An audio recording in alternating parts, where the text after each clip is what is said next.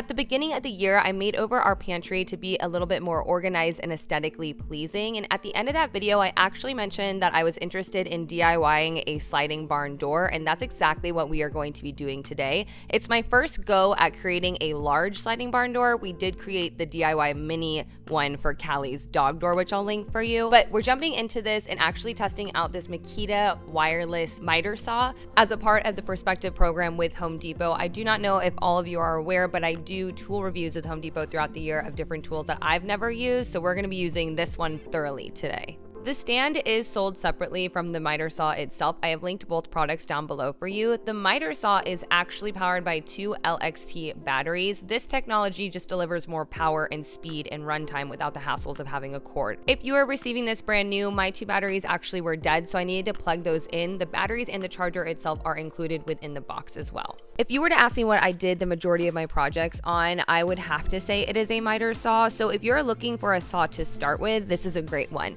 In particular, because you can do different angled cuts, and we are going to need a 45-degree angle for the geometric art we will be putting together for the door. I ripped down some 1/4-inch plywood that was not laminated on either side so I can stain and paint it down to 4-inch strips, and then I cut those down at a 45-degree angle to start to lay them out on the MDF that was the door backing. When I assembled the miter saw off camera, I thought that I did it correctly, but it looks like when I put the blade on, I put it at an angle. I didn't realize I had to pop in a little bit more. You'll see that the red laser is split. That is not supposed to happen, so that's what led me to realize that I had the blade just like tweaked a little bit. I had to remove it and place it on straight to get that laser one line and get the blade to not hit obviously the back end of the miter saw. So that was a bad on my end. It was totally just a rookie mistake. Once that was fixed, I had to cut down a decent amount of wood at a 45-degree angle just to get started to see where I wanted the design to go. Makita built an electronically controlled BL motor that delivers 4,800 RPM for fast and smooth cutting. You can definitely feel how like butter it is. Honestly, now using this for about a month now, I've noticed that with any wood, it just feels like it goes through it with ease. And yes, obviously it helps having a brand new blade, but it also has an automatic speed change technology that adjusts cutting speed and torque during cut for the optimum performance. So it's not like you're cutting a 2x4, then going to this thin plywood. It's not cutting at the same rate, it adjusts.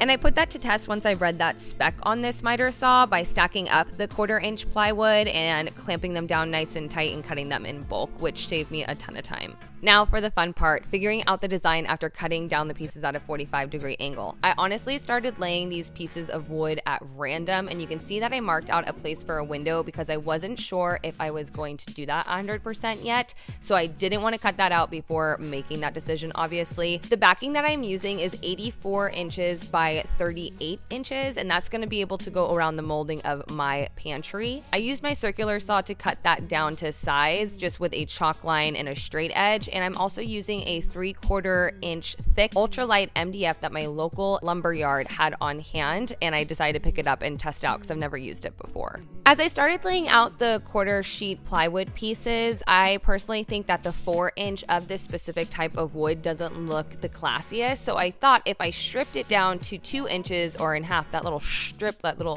whistle was a little bit awkward, that I could turn it into like an Alexander Z inspired piece that I did for the dog door and kind of tie those 2 doors together to ground the room. So next year when I go in and decorate and redo the hardwood floors, I can use that as a source of inspiration since those will be the main focal points.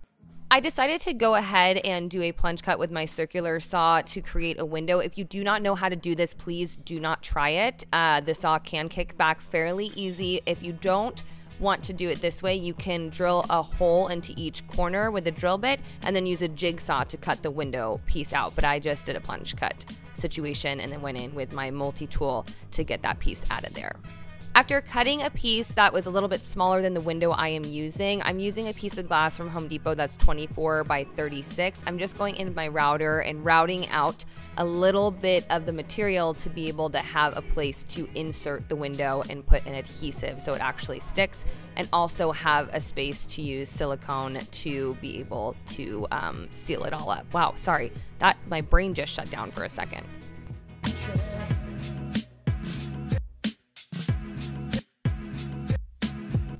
I I stained down all the strips of wood just at random. I didn't really have a method. I just kind of connected the colors and made sure they were flowing through, and then I started to hate it because that like dark brown, I'm so over. It just kind of reminds me of poop at this point, and it's all over my house, and I really just didn't want to carry that through this piece, but I decided to not make any hasty decisions and go forward with actually putting this onto the MDF before I decide to freak out and redo the entire thing. I actually picked up this tip from DIY Huntress's tutorial. She uses a combination of wood glue and rapid fuse, and I thought that was pretty smart, so I decided to execute that here when assembling the pieces onto the MDF backing.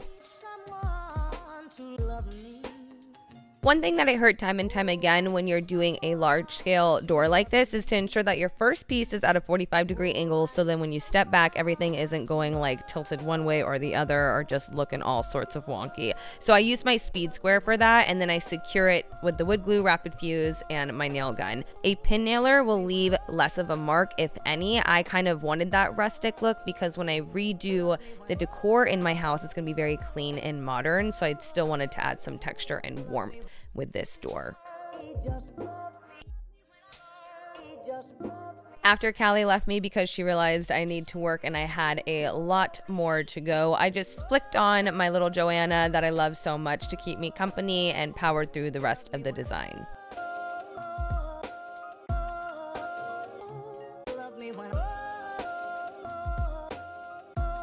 And if I'm gonna be honest, this door took me on and off about a month to make. I didn't charge the batteries at all during that time in between the other projects. I left both the original batteries that I charged from the beginning of this project in this miter saw, and they still have not died, even with my procrastination. So there's that. Take that for what you will. Another tip is I had no idea what I was doing during this entire time, and I hope that if anybody wants to execute something large scale like this and is their first time, that they can use me as an example. Like, it might not necessarily be perfect when you get up close and personal, but you can be damn proud because this is completely customizable for your space, and it's very easy to make. It is tedious though, so just be prepared if you're taking something on like this for the first time. Once I stepped back, I did notice that I still was not a fan of the color or design, so I sanded it down because I knew that I was going to end up doing something, and if I scuffed up the surface, it would make it easier to do whatever I decided that I wanted to do when I actually thought of it. But I still didn't know what I wanted to do. I had to move on to cutting off the excess with my circular saw, and that was at the point in time where it was time to make a call. And the call was, you guessed it, painting it white. Now hear me out, this wasn't necessarily an easy build, but what I can say is that if I wanted to rebuild it in a different way, more modern, sleek, a different color, that I feel confident enough to be able to do that over a weekend now that I kind of understand what I'm getting myself into. And I don't necessarily have to put as many pieces. I can go into a different direction. I can use different materials. Same thing with you. Yours doesn't have to look like this, nor do you have to do like the Alexander Z inspired, but because I already have that in my home and I want to tie the room together, I decided to just paint it white, and then I can revisit it next year when I get the decor or the hardwood floors going and make that decision or cross that bridge when we get to it. I use a 220 grit in between each coat of primer and paint to make it as smooth as possible.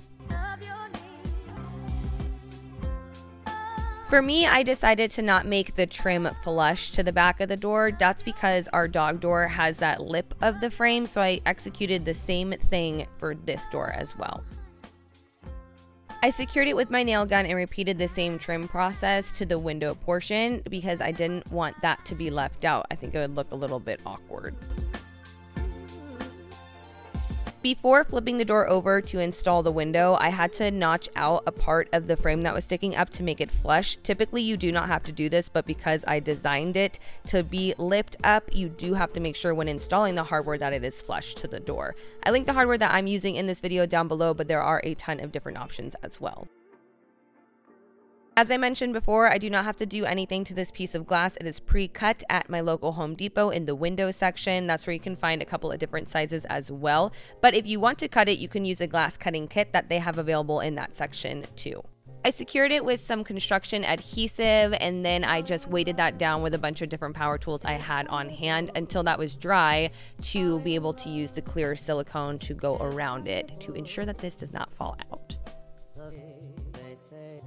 Okay, before we start judging about colorways and whatnot, keep in mind what I told you about the fireplace. That was the inspo to completely redo downstairs heading into the new year. So with that in mind, let's just remove the old door, pop this new baby on. We know that we got to get rid of the wall decor to the right. It just isn't flowing and going anymore. But I decided to do a headboard for this door just to tie that neutral tone of wood upwards like I did with the doggy door. The instructions are included in the sliding barn door hardware that you receive. It lets you know what you should do for drywall anchors or into studs, and also how to install the headboard too.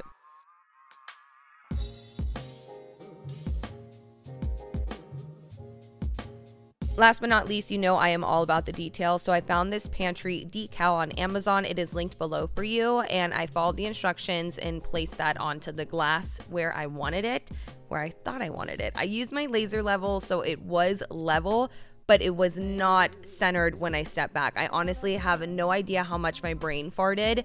I had to order another one that's coming in a couple of days, so it'll look nice and pretty on my Instagram when that is, you know, installed correctly. But I wanted to share that with you because I don't even know. It happens, and it's fixable. It's a decal. I'm not tripping. So with the result of this, please keep in mind that I am redoing the pantry, but I didn't want to wait a couple more days to reshoot it. I wanted to share that, hey, we're all human and we make mistakes, big, small, and even the most, like, how did you even make that? Even with the slightly askew sign, I am completely in love with this piece, even though I know I'm going to have to make more tweaks when I do decide on flooring and decor next year. But for right now, I am very happy with the depth this has added to the room, as well as the texture, just because I felt like it was very flat before, because it was like the white fireplace and the white solid door and another white solid door, and then there's another white solid door. So it's just a lot going on. I like that you can kind of peek into the pantry too and see all of your snacks. I hope that you guys enjoyed this DIY. I will also be removing that like speaker box to the left of it. I just did not want to try to begin to mess with that and ruin something else. Thank you guys so much for watching. I know this is very project based. I miss these. I'm excited to get back to even bigger projects, but I do have a lot of different makeovers coming up for you this month that I think you guys will get a kick out of because there's a big variety. I will see you soon for another DIY.